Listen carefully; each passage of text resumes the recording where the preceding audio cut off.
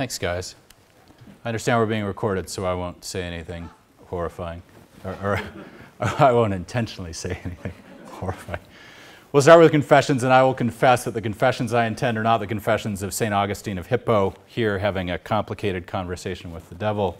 I will not divulge to you my innermost worries and fears, but I will confess to you that following whatever that is, I'm a believer. So I'm here at BYU speaking as a believing scholar rather than as a wholly neutral scholar. The book project from which this is coming is neutral, typical academic stuff. But I like coming to BYU because I get to experiment with being a little bit more open about who I am. The confessions, other than being a believer, are these two here, and I want to be sympathetic to people who have had other approaches to the Book of Mormon, but just to be clear to you that what I'm doing today and in this chapter from a book is trying to think about reading the Book of Mormon as scripture rather than as an artifact. I'm not particularly trying to figure out what part of Hebrew syntax is being invoked in a particular place, but trying to engage the Book of Mormon as a revelatory text and be open to the fact that the Book of Mormon very self-consciously, all throughout the Book of Mormon, is wanting to talk to us, where us includes the 19th century Latter-day Saints, and we're sort of the tag-alongs who are here because the world didn't end when people thought it would. But when I talk about the Book of Mormon in terms of its relevance for the 19th century, I'm not trying to say the Book of Mormon is not an ancient, historical, scriptural text. I'm trying to say the Book of Mormon is a scripture, ancient scripture, that's talking to people in the 19th century. It's very clear about it. Look at the moments when they suddenly look up from inscribing the plates and they say, "I'm looking at you, bozo," right at the 19th century readers. It's very clear that they're worried about that. So I am not trying to get into fights about when the Book of Mormon comes or whether God had a hand in it, but specifically to allow the Book of Mormon license to be what it says it is, which is a revealed scripture talking to people in the 19th century. By way of the roadmap, I want to talk a little bit about the Bible's crisis in the 19th century, how the Book of Mormon sought to solve the Bible's crisis, and then have a little afterthought, if there's time, thinking about what this tells us about the ways Mormons read the Bible. And I guess the advantage to this, can you guys hear me if I wander, or is that taxing hearing aids, etc.? Okay, I'm a little bit of a wanderer. So let's talk, not in the bad way, I just mean I wander about the rostrum. The thing to be mindful of with the Bible, and the reason that it was felt to be in crisis by many, was that the Bible was being asked to do things it hadn't really been asked to do before. In the aftermath of the Reformation, I understand Craig Harlean's biography of Luther is excellent and soon to be out. So a little BYU tie-in here for a moment. But in the aftermath of Luther and his deep allergy to what he saw as corrupt ecclesial hierarchy, we had a Bible that was being asked to take the place of the magisterium of the Catholic Church. Catholic Church's magisterium is its authority to interpret the Bible and to deal with aspects of life, both secular and religious, that were not explicitly specified in the Bible. So for the Catholics, the Bible is important. It's a bunch of Protestant propaganda that the Catholics didn't care about the Bible. But the Bible occupied a place within a broader intellectual environment and context that allowed solutions to disagreements about what the Bible meant, and that allowed them to have responses to things that weren't clearly specified in the Bible. It also becomes the case that the Bible becomes and is expected to be the sole or primary vessel by which the Word of God, capital W here, in the sense that that which God speaks or wishes to be spoken needs to be tethered to the Bible in some important way. Increasingly, as Sheehan has indicated in the Enlightenment Bible, a great, very readable history of the reception and translation of the Bible in this period, the Bible increasingly has to bear the weight of religion and science. Magisterium, quite flexible, could go wherever it needed to go.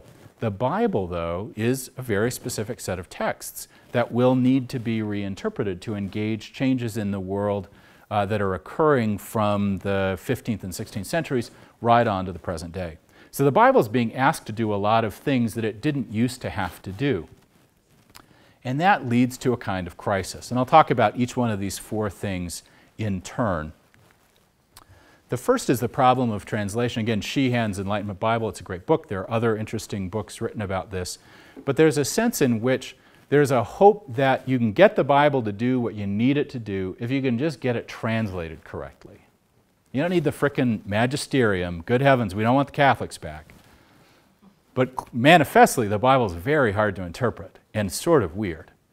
The solution is to translate it. The problem is, every translator takes a little bit of a different tack.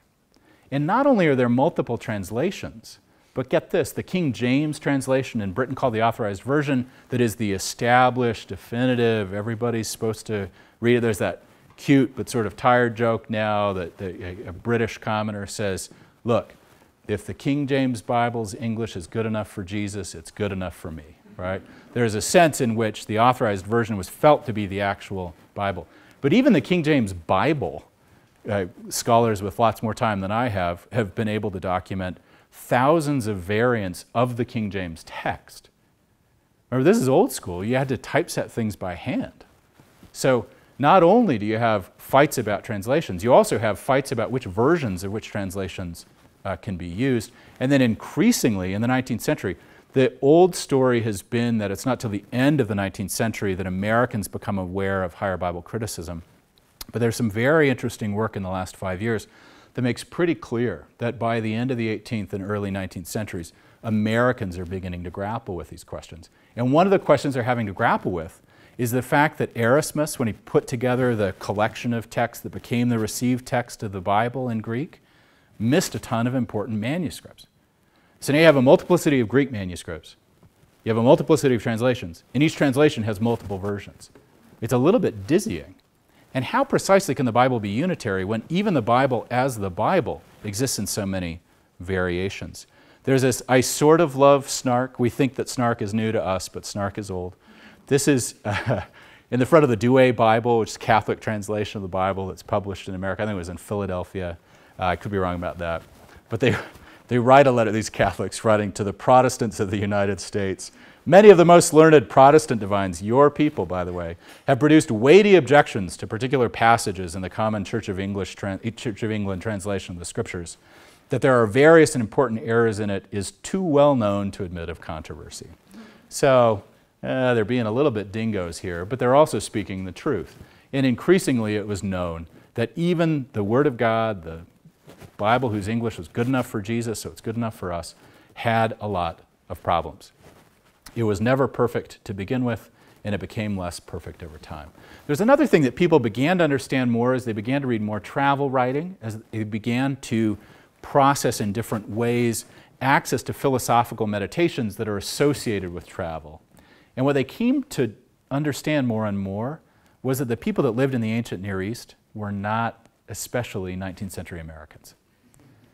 So there's a cultural distance that begins to arise. Now this clearly waxes and wanes, and we definitely have Southern California white man Jesus for a long time in America. I'm not saying that everybody always remembered that the ancient Near East was different from us, but it became increasingly a problem in the 19th century. We are not Jews of the Second Temple period under Roman occupation. And does that mean we're able to interpret it or not?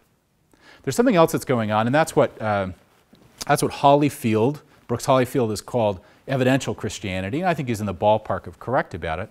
It's the notion that Christianity needs to situate itself in new rhetorical styles and in new ideas about content that are relevant to what we now think of as science. And this, from Lyman Beecher, Harriet Beecher Stowe's Pa, is reasonably typical of a reasonable number of Protestants.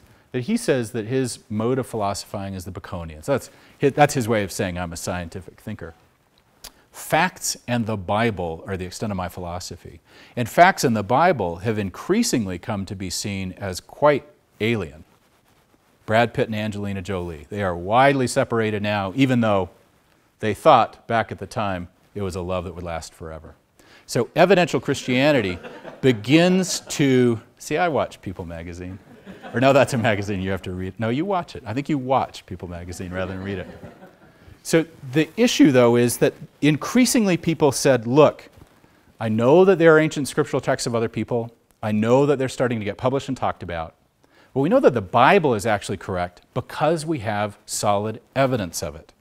It comports well with what we understand about nascent science.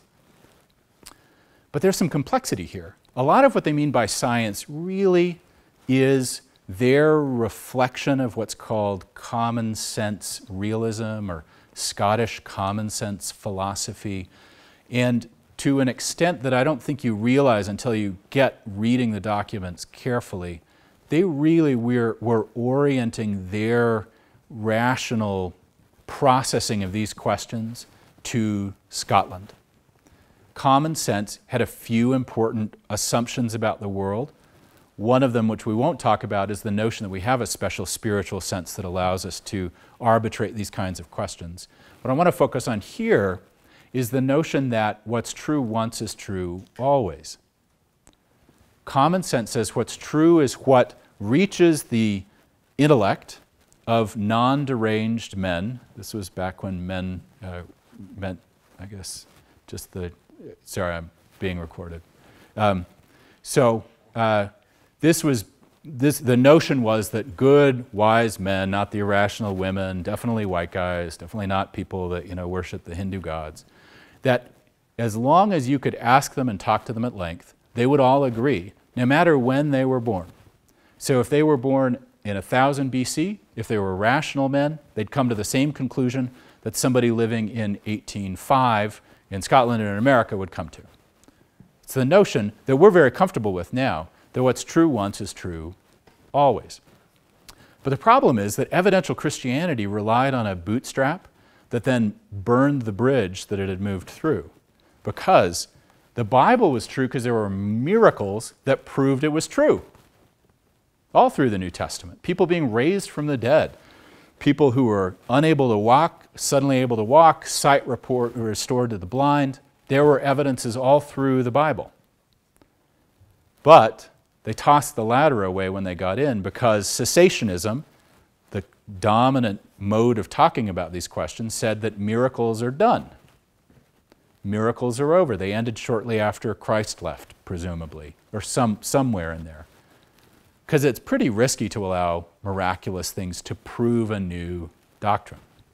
If somebody can come up with some faith cure and it just happens to work, evidential Christianity would say the other things this person is about to say are true. So if you treat 100 people, 10 of them spontaneously recover, you claim those as your successes, even though they would have spontaneously recovered under the counterfactual. According to the assumptions of evidential Christianity, whatever else you had to say is God's own truth. That cardiac surgeon that snuffs weird things, Oz something or other, the guy with the TV show, this is a similar kind of a thing, right? He's almost like evidential Christianity. Dr. Oz, is that right? So he gets people who spontaneously recover while taking some strange placebo, and he advertises it, and then people listen to him talk about other things. It's a kind of evidential bootstrap that was very risky to allow it to be ongoing, so it had to be consigned to the past. But if it's consigned to the past, that breaks common sense, because it ought to still be true. There's an inconsistency here. Mormons loved to stick sticks in the eyes of Protestant theologians and churchmen. One of the ways they did it was through science fiction. Those of you that love science fiction and are Mormon, there's ample precedent. I think this was Wild Bill Phelps. Did a thought experiment where an alien came to the earth and asked a Protestant, tell me about religion and tell me about the Bible. And the stranger, this is a space alien that's visiting, and this alien looked as though he was greatly disappointed. His hopes were entirely blasted when he learns that there were no more prophets and spiritual gifts.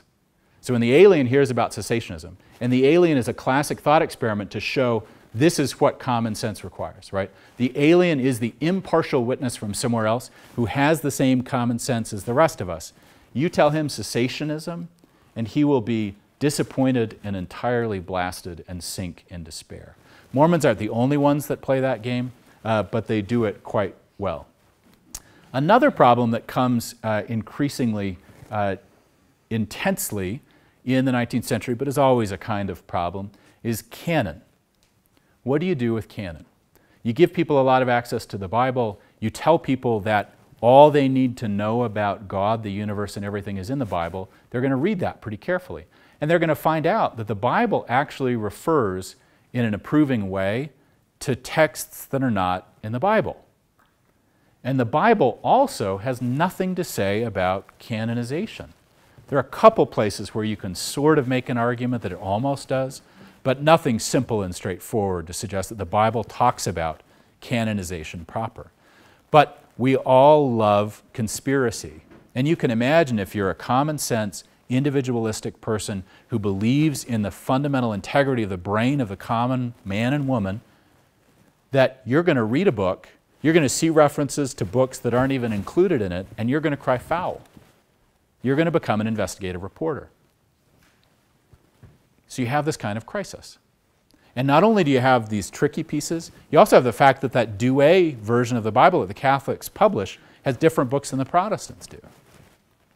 So if, in fact, the Bible is to be the only source or the purest source or the only relevant source of what's true about God, the universe, and everything, how do we even know which of the Bibles is true? There are a lot of moving parts. And then you got this issue of authority. People talk about American voluntarism. And voluntarism basically means that you can pay your tithing to whichever church you want. Under establishment, you have to pay your tithing or the equivalent thereto, a tax, to the established church. Voluntarism says you don't have to pay that tax, and by extension, you don't have to be a member of that church. You can do your own thing. Some people would argue, oh, we're totally tolerant. You can go to whatever church you want. Just pay your tithing to the Church of England. So voluntarism says freedom from that, disestablishment. And you can imagine that once you tell people that they don't have to belong to a particular church, there will be some natural bubbling toward differences. And so Americans become very denominational with a lot of very different churches. Now, most people who were Protestant and felt good about it said, look, it's the body of Christ. Paul's metaphor about the body of Christ just says that you'll have a Baptist right leg, a Methodist left leg, an Anglican head, or I guess Episcopalian head, and a Presbyterian heart. It's okay. It's all well integrated. But critics said, time out. You got this Bible that's totally true and totally exhaustive. Not exhausting, but exhausting too maybe, but they didn't say that. It's exhaustive, and it's meant to be the rule of your life. So how is it that you can have this unitary self-interpreting Bible and have 25 different denominations that actually fight about it? And when you look at Joseph Smith's autobiography about the stuff that led up to the first vision, he's clearly grappling with this story. How can it possibly be true that not only is the Bible unitary, we know that, we're told that, but it even says in Ephesians, one Lord, one faith, one baptism. How can that possibly be true and there be multiple Protestant denominations? What do we do with this? In 43, Joseph Smith says a little bit cryptically that there's no salvation between the lids of the Bible without a legal administrator. So he's starting to make an argument that sounds a little bit more Catholic, that you actually can't make it to God with the Bible alone. You got to get a church. But you got to have a church that actually truly comports with the Bible. You've got an authority problem. And some people thought they could solve it. Alexander Campbell, who is Joseph Smith and Sidney Rigdon's arch nemesis for a lot of their careers in church management, is one of their most relevant reference. And if you're trying to understand the context, I think, as Chris Jones and others have showed, Reformed Methodists matter a lot, and this crowd, the Alexander Campbell, they're ex-Presbyterian, once Baptists, now restorationists of their own stripe. I think those two Protestant groups are probably the most relevant. So Campbell was quite adamant that Joseph Smith and others are right that there should not be the multiplication of denominations. Where they differed was that Campbell said that you just got to read Acts in the original Greek, OPS, the way I translate it, and then you'll know. But this is obvious wishful thinking. Try to found even a social club based on the content in the book of Acts, and you'll have no idea, right? Is there somebody who always has to die when he falls asleep? Like, is that a standard part of Christian practice? Do there have to be healings every time? Do you have to speak in tongues or you don't speak in tongues? How do you even take the Eucharist? The Eucharist isn't even well specified in the Bible. So how on earth do you get to church from Bible? These are problems. There are others. I go into them in greater length in the chapter, but I thought we'd focus on those. So again, with the background that I understand the Book of Mormon to be a scripture that was intended from the beginning for the 19th century in America. It's quite explicit about that inside itself. The Book of Mormon has a solution for this. And the first thing is it has to kill the Protestant Bible, burn it to the ground. We'll talk a little bit more about what it's doing. Got to talk through the infidelity of language, you got to fix evidential Christianity, and you got to get from Bible to church. And it's very clear to me from reading the documents that Joseph Smith understood that there was a primordial Bible, and that primordial Bible was true and pure. What we don't know for sure entirely is how much of that Bible was written down. But there was some primordial Bible that in some semi-mystical and often not particularly mystical, held together way, there is a primordial Bible. The Protestant Bible is a zombie. It's the reanimated corpse of the primordial Bible after it had been killed. And when you look at 1 Nephi 13, read it again as a story about the zombification of a primordial Bible. It's very clear that there is a corruption, and the only way to get rid of the corruption is to burn it to the ground. And I don't have enough time today to go into it in particular detail, but I'll just mention it here for those of you that are interested in it. One of the key threats to the Protestant Bible was that it came increasingly to be seen as a regional scripture. The Enlightenment Project, and again, Sheehan does a very good job of this, the Enlightenment Project was to place the Bible in the context of other ancient religious writings, to make it just the scripture of the Hebrews at a particular period in time, not the world's only scripture. That was a threat to Protestants coming from the Enlightenment. The Book of Mormon embraces that whole hog. Yes, the Bible is a regional scripture. All scripture is regional. That's an example of the ways that it kills the Bible, eliminates its universal authority to make it regional in order to ultimately save it. Because Joseph Smith understood, and I think he's probably right, that scripture is always regional and contextual, even as it is purely true, as it attempts to become real in the world where we live. It's interesting. Now, mystical texts do this all the time. Texts that are not generally understood to be deeply mystical don't tend to spend quite as much time as the Book of Mormon does saying language is a mess. Language is imperfect. Remember, it's a grave threat to the Bible to admit that language is imperfect. The whole point of the Bible is that it's self-interpreting, it's a direct line, it's the red phone right to Jesus, it gets you immediate access to God through its perfect words. The Book of Mormon says, I'm going to call BS on that. Language is always broken. Language is always human. Go through the text sometime. A few of the times, they're just saying, look, I ran out of copy paper, right? A few times they say, my plates just aren't big enough. But most of the time they're saying, the stuff that really matters doesn't reduce to language in a straightforward way. Think about Jesus' ministry in the New World. They keep just saying, oh, we can't even figure out how to put this into words. Tough. Sometimes they sort of gesture toward it with a sealed portion, but it seems to me to be indicating deeply and consistently that you can't get language to work the way you want it to. And specifically in here, they integrate into a much older set of traditions about the nature of written and oral language. It seems very clear from the Book of Mormon that written language alone can't work. And neither can oral language alone work. There has to be a hybrid. And that hybrid, again, is inherently unstable for the American Protestant reading of the Bible.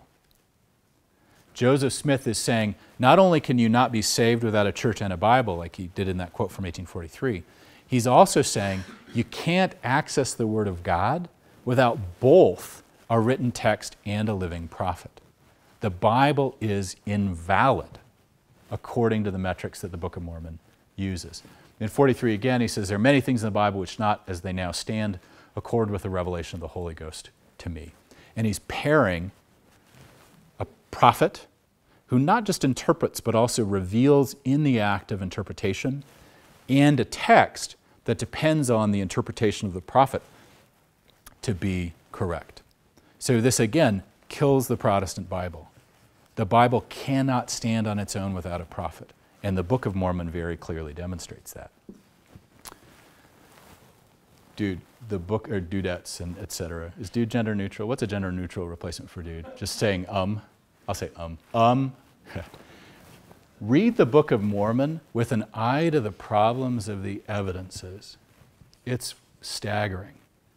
Much of it is anti-cessationist. Much of it is just saying, look, if there are no signs, if there is no power of the Spirit, if there are no gifts of the Spirit, you're corrupted. That's clearly an important part. Because remember, the external evidences were miracles that proved that the prophet writing was correct, that what they were describing was true. And these signs, the miraculous signs, are the external evidences. So the Book of Mormon's anti-cessationism is a strong argument that the old model of external evidences, miracles to prove the Bible is true, is bunk. You need to still have external evidences or it doesn't work. The other thing to know is that so Hollyfield and others divided into external evidences and internal evidences. External evidences, miracles. Cured somebody, this story is true. Internal evidences are more variable. The two main components of it are the effect of the text on the believer. So the text itself transforms morally the person who reads it. That's proof that the Bible is true. That's an internal evidence. The second is the perfect harmony within the disparate, or among the disparate texts of the Bible anthology. So the fact that the suffering servant motif in Isaiah seems like a decent description of Jesus' experience proves the Bible is true. And that's around harmony. The notion that these two totally different texts, now those of you that are academics will snicker a little bit because everybody likes to be holier than thou, including me, because clearly that's absurd. This claim is clearly absurd from an academic perspective. But nevertheless, it was very vitally true for them, that the harmony of the texts proved that they were true. So those are the internal evidences. And the internal evidences, think for a minute about that standard trope that that I've read, most of the non-Mormons reading the Book of Mormon say, isn't that funny that they have Christians long before Christ? Clearly a part of the Book of Mormon, clearly odd. But on another reading, it's the internal evidences taken to the absolute greatest possible extent. Not only were the Old Testament prophets prophesying Jesus, they actually knew the dude. They knew about him by name. So this merger of the Old Testament and the New Testament that happens within the Book of Mormon is a solution to the problem of the internal evidences. And then this is something that I've been working on, and a close friend, Jared Hickman, and Phil Barlow has an essay on this, that we're all sort of grappling with this question of what the Book of Mormon and Mormonism writ large do with time. Because the questions of internal evidences are really questions of time and temporal separation. Old Testament came before the New Testament. How do you make them unified? How do you bring them together again? How do you reconcile them? And what's phenomenal about the Book of Mormon is the extent to which time is obliterated. You get them looking up to talk to us, to the 19th century Mormons. You get people from different periods of time suddenly appearing and talking to them. In the beginning, in 1 Nephi, you have Jesus and the 12 apostles bringing a Bible to Lehi that's only partially written at that point, and then call him to carry out stuff that will ultimately get written, we presume, into the sacred Bible that they are. I mean, Doctor Who, many people love Doctor Who. They got nothing on temporal tangles to the Book of Mormon. And that, crucially, messes with the way the Bible is trying to save itself. The Bible is trying to make itself weirdly timeless, in the sense that it's timeless but not really. There's not a promiscuous intermixing of time. It's that it gives us access to something separated from time. But in the Book of Mormon and in Joseph Smith's writings afterwards, you get a temporal jumble, a mixing that's very different. And those of you that are keyed to these questions, I'm wondering in the book to what extent those are relevant to the questions about temporal homogeneity that Charles Taylor espies in secular modernity. Here is a great one. This is again Wild Bill. I think Parley Pratt's the more serious theologian, Orson Pratt's the more serious crazy theologian, and Wild Bill is just the awesome raconteur and sci-fi writer and just hilarious. He's like the blogger. He's like the funky blogger that people really like but are embarrassed to like. So William Phelps, says that just absolutely explicitly to my thesis. As to the evidence of the truth of the Bible, we have no eyewitnesses to prove it, for they have been dead many hundred years. And the fashion of saying you believe it is true because your father said so will not amount to proof, but the testimony of the Spirit of God is that it is true. The Book of Mormon, besides the evidence of the Holy Spirit, so he breaks down external evidences. He says you don't have them to rely on the book, to rely on for the Bible, killing the Bible. And he says, yeah, fair enough, Spirit of God, I'm with you. Spirit of God definitely testifies. Fine. Spirit of God also bears testament of the Book of Mormon. Besides the evidence of the Holy Spirit, showing that God is the same yesterday, today, and forever, has the living witnesses to bear witness that it is true. And let me pop to that just temporarily. Remember, and many people have commented on this. I'm not original here. I'm just reminding you of something that's well known. The Book of Mormon has in mind in its own text the requirement for affidavits attesting to its truth. The Book of Mormon knows that it's got to solve the external evidences problem. So it says, here they come, be ready for them. And then in the 1830 book, there are attestations in the back, the 3 and the 8 witnesses. And that's what Phelps is talking about. Very self-consciously, the Book of Mormon is showing how amazingly better than the Bible it is as it rereads the Bible. So it kills the Bible to replace it. If I believed in Freud, I'd say something non-sexual about Oedipus. I don't believe in him, so I didn't. Apologies for the preterition. Now, the other question that's addressed around evidential Christianity is this fascinating passage. Jared Hickman does some really fun stuff with it, thinking about racist Nephites forgetting to tell the story of the Lamanites, which I think is marvelous, and you ought to read it. For my purposes here, this is a masterclass by Jesus in making sure that the external evidences are present in the ultimate text. Samuel the Lamanite prophesies there will be a miracle. The white dudes forget to write down the fulfillment of the miracle. Jesus comes and he says, you didn't document the external evidence. You didn't document the miracles that prove what's supposed to be happening. And to this point, not enough time, I'll just gesture toward it. Remember, there are a couple of circumstances where people are actually murdered on the basis of scriptural interpretation. They say, we're going to kill you if these external evidences don't come true. In Samuel the Lamanite, you can see this as a part of that tension about the need to prove that the book is true. And then the canonization problem, holy Hannah. This is a prophetic masterclass in canonization. The whole book is named after the canonizer. Everybody's very careful to say, I got this text, I kept track of them, nobody despoiled them. There's those I'm a loser little sections early in the Book of Mormon where the guy says, I'm a total loser, the only reason I exist is to make sure you know the text was not corrupted. Here's my imprimatur, not corrupted.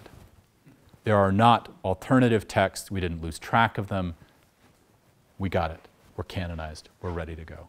And interestingly, it has a potential for a dynamic canonization because there's the discovery of Ether's record, which would have been a lost book if you had the typical Protestant mindset that the one Bible is the only thing. But in the Book of Mormon flexible regional scriptural model, books can appear as they need to.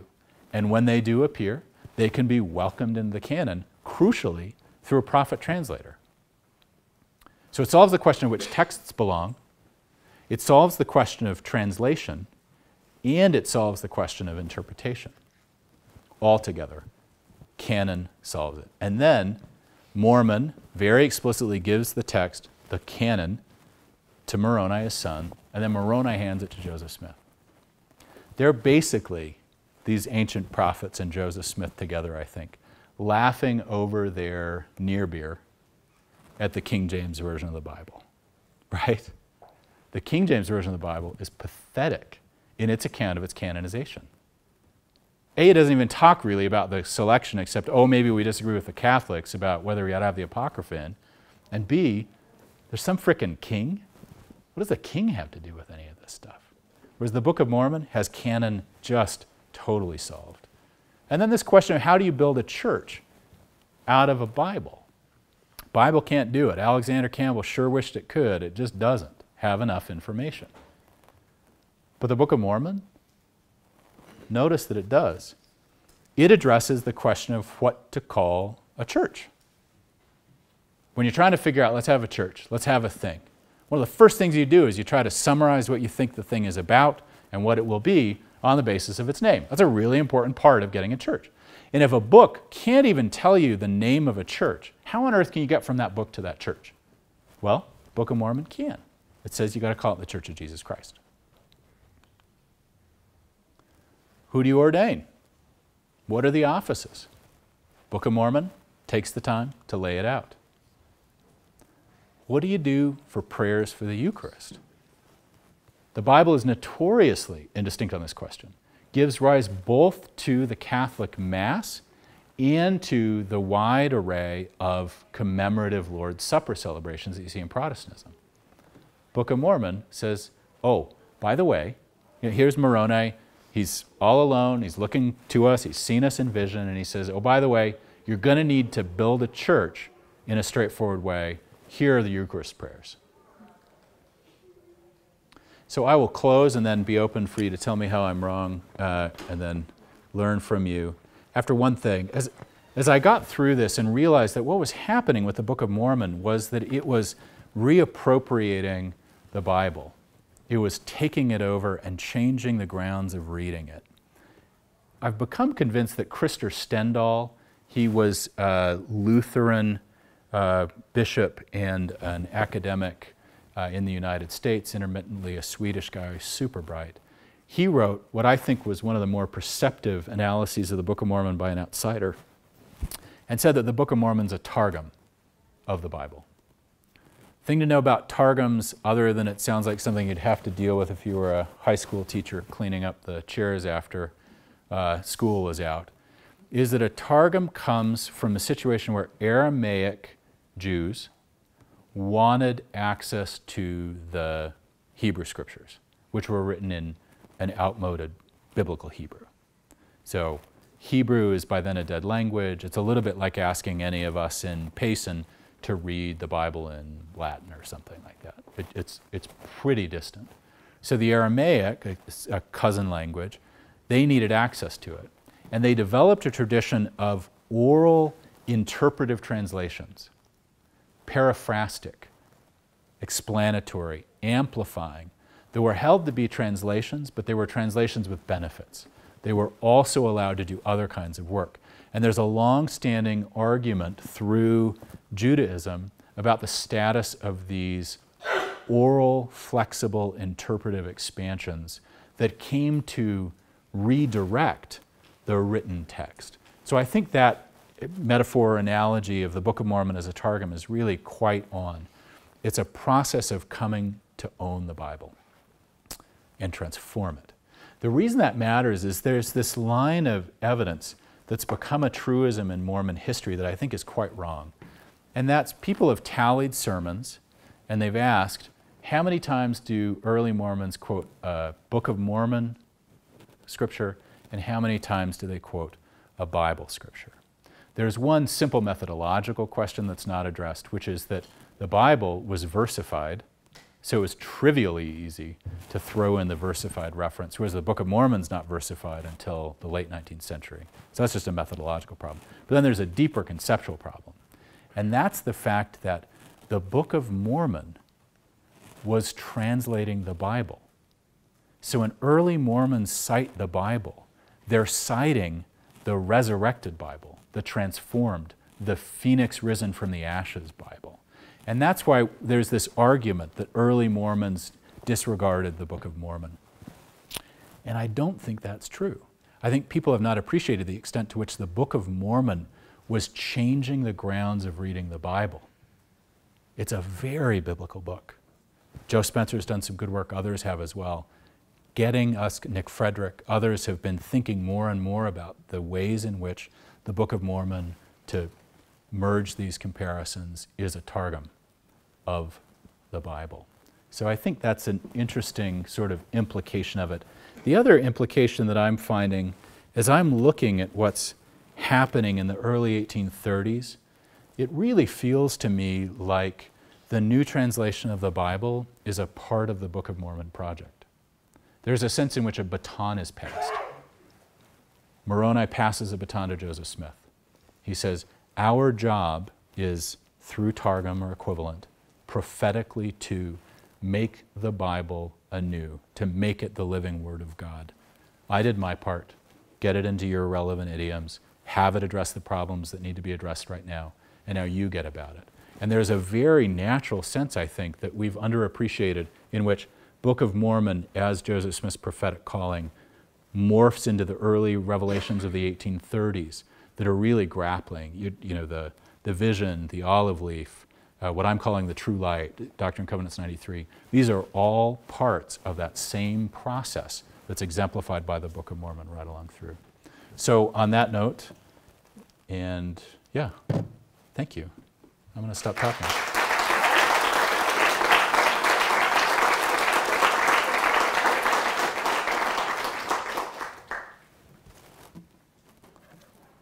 So I think I'm old enough now that I can ask the audience for their comments without having somebody to mediate. Unless you're going to say something that hurts my feelings. Then I'm going to have Christian protect me. George.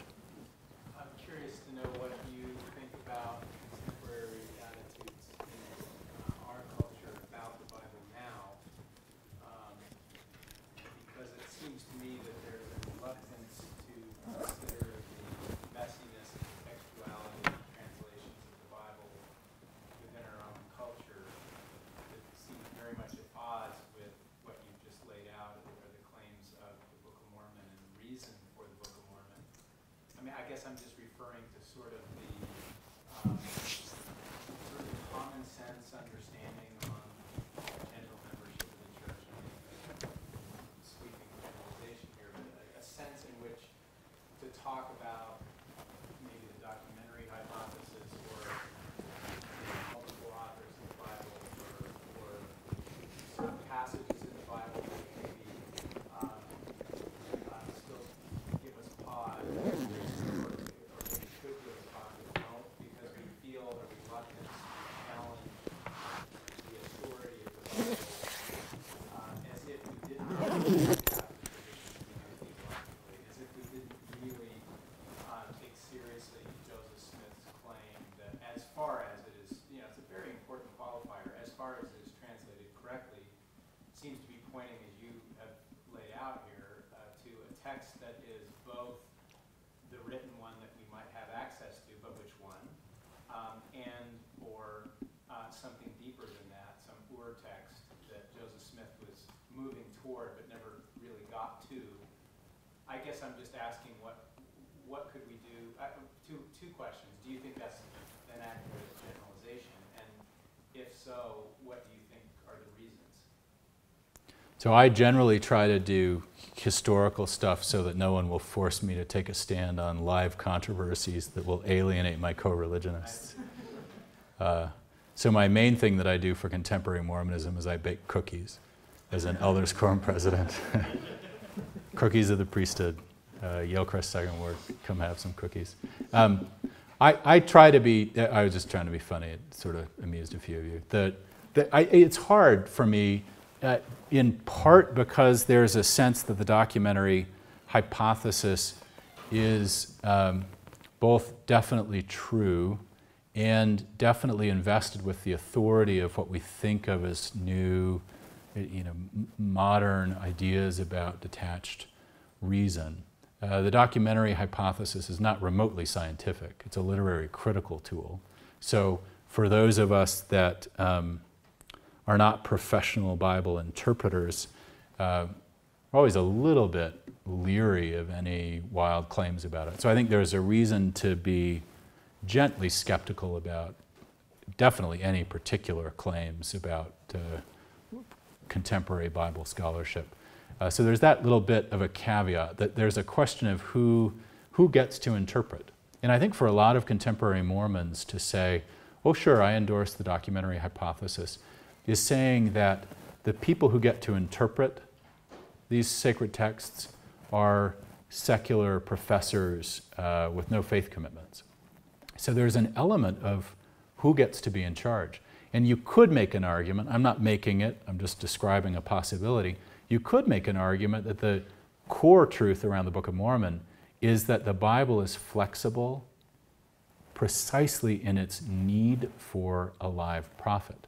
So then it's a question not so much about the integrity of the Bible, which is clearly dismissed in early Mormonism, but about the question of who is the source of the Targum. Is it the prophets or is it secular academics? So I think that's a component of it. Now, I will confess that I am friendly to much of the documentary hypothesis and really enjoy reading much of the very brightest output from the professional Bible scholars. And I think of it as an important input into my encounter with it, but do not think that they own the Bible or really ought to own the Bible. So there's that sort of resistance to it. To the question, the practical question, I sort of wonder how much do we actually lose from people not being particularly informed about professional Bible scholarship? Those of us that are intellectuals are a little embarrassed by our co-religionists.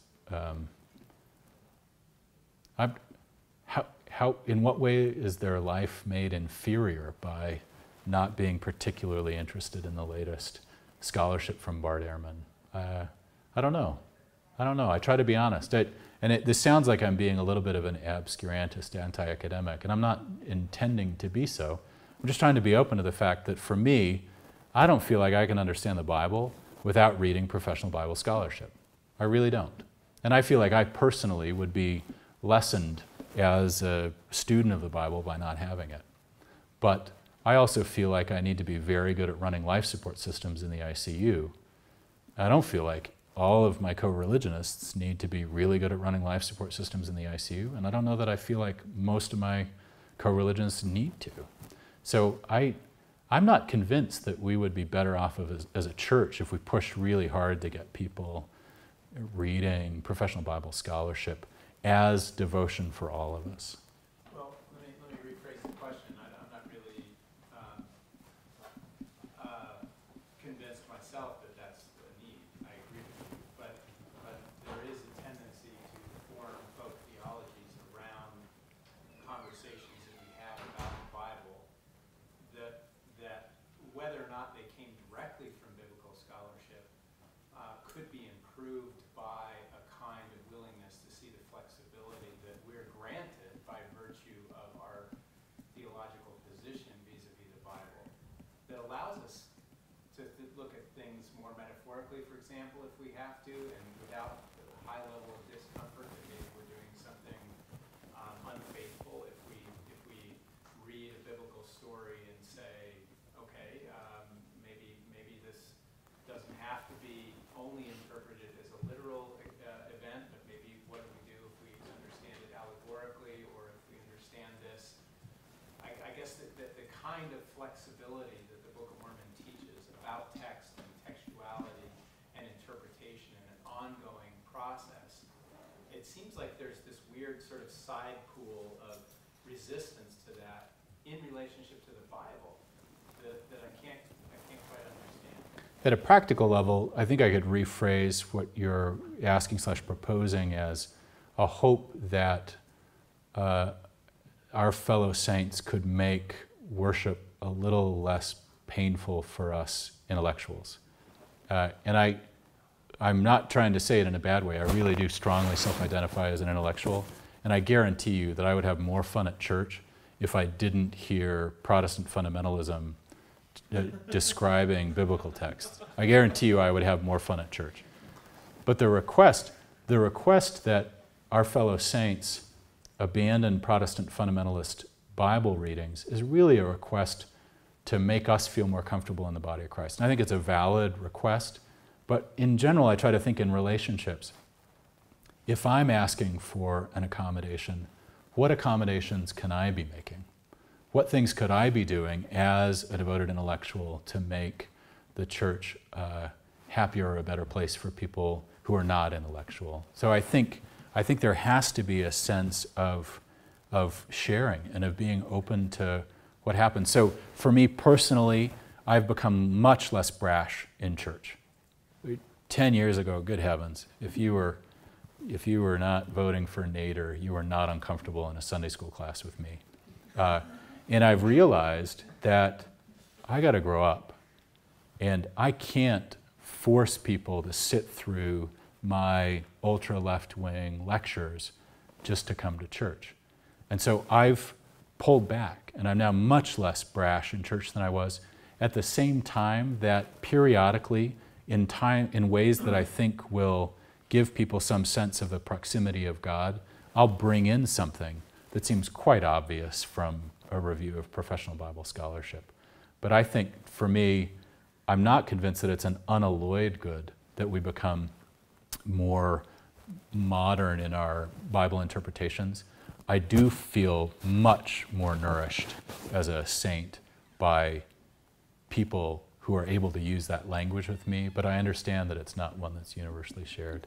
You had a comment? Yeah. I just want to say, from what I understand, Darwin said there's no higher power, higher authority than the word of the Lord, though, because we believe in the continual liberation, but that's not all the word of the Lord, though. And for example, remember, Doug Benson said that the word of the Lord is a law who covered the universe, because the Godhead that not only presided the church, but presided the whole universe.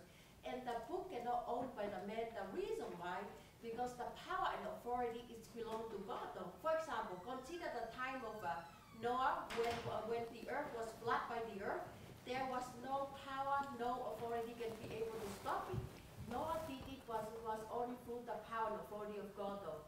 Another example, when Moses delivered the people out from Israel and divided the Red Sea, it was only through the power and authority of God, though. It was not through the power of men. It was that power was more than the power that aided the human capacity, though.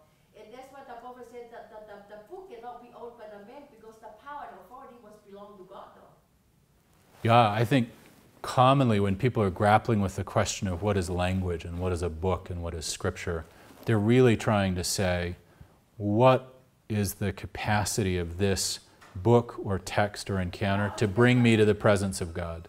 Not only that, but the power for creation, the power for resurrection, it's all belong to God, though, because man cannot do that by himself. He has to go through God, though. Yeah, I think we're saying the same thing. We're using different terms. But people struggling to understand how the books work are struggling to understand how much access do these give me to the power of God. In the back. Just one question I have is, in the early church, was there, I mean, even the title of this lecture, when I saw it, kind of surprised me, because it seems to be, I went on my mission to Alabama, okay, but there seems to be a very conciliatory tone with the church towards the Bible. And was that the case, like they felt that the Book of Mormon was there to help reinterpret the Bible, or was it just another testament of Jesus Christ to be a companion side by side by the Bible, which is something I routinely say on my mission. So one thing that I think you can take away from this history is that the relationship of the Bible and the Book of Mormon can be dynamic. That precisely this hybrid model of Scripture that Joseph Smith elaborates allows for the possibility that there would be different modes of Scriptures interacting over time.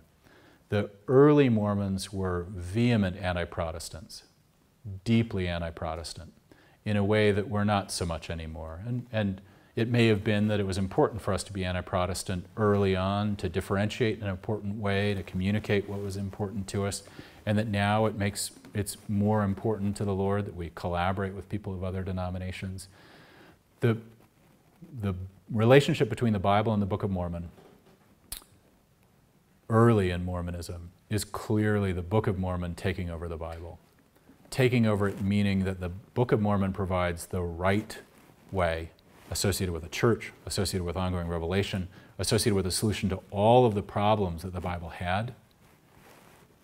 The Book of Mormon wielded that authority. So when Mormons talked about the Bible, you had to watch. Were they talking about the Bible that's been transformed by the Book of Mormon? Or were they talking about the Bible that the Protestants believed in? And if it was the Bible the Protestants believed in, Mormons were quite critical of that. As George was talking, they repeatedly called out the flaws and problems with the Protestant Bible. But the Bible transformed by the Book of Mormon, they felt quite comfortable with, and in fact were extremely in favor of it. So another possible answer to the evolution now is that once the Book of Mormon had killed off the Protestant Bible, it was okay living in harmony with this transformed Bible. Yeah? Your explanation kind of leads me to this observation and question that at what point did Joseph Smith start saying that, or the church leaders start saying that the restoration of the gospel was restoring the gospel and the organization of the church as it was in Christ's time? And then we get these like Ephesians and prophets, pastors, and evangelists kind of talk that still persists in like Preach My Gospel today, that we are kind of originalists when it comes to this. And part of it, I think, is your kind of talk about this revised Bible and the idea that, well, the first thing that you need to be really like Jesus to stay as a prophet to tell you what Scripture is. But I still see a little bit of tension there, and I see it in Catholic doctrines as well, that there's this like tendency towards originalism, and we're doing things just like Jesus did them. And in addition to that, we need these people, this prophetic line to continue this revelation at the same time, in part to tell us what Jesus was thinking. Yeah, you're absolutely correct that there's always a tension. There's a tension between the notion of a living church, a living Scripture, a hybrid Scripture that can change, and a deep devotion to what is ancient and always true. One possible solution to that would require us to be a little bit more open to different ideas about time. I'm not going all Deepak Chopra on you. I'm a little more Augustine on you. But there's a possibility that the primordialism is actually that yearning that the sister over there talked about, that yearning to be present in the atemporal perfection of God. And now, perhaps it's the God, the true light that I'm talking about here, beyond our eternal Father, beyond our Heavenly Father. But if we think of primordialism as fundamentally a yearning, a righteous yearning to be present beyond time with God, then you could be very open to a devotion to primordialism and a recognition that the incarnation of that atemporal perfection varies over time in our mortal world. If you resist atemporality, as many Mormons have, and are strictly transtemporal, that tension becomes rather acute. Thanks. I think we're out of time. I think it's time for people to eat and drink and be merry, but not alcohol. Thank you so much. No, that if you want to take that, well, I think we can take the conversation out and then take the conversation out. But, I didn't understand a word you said. Is there a prophet to interpret? I think you said we should disassemble. Is that correct? Okay.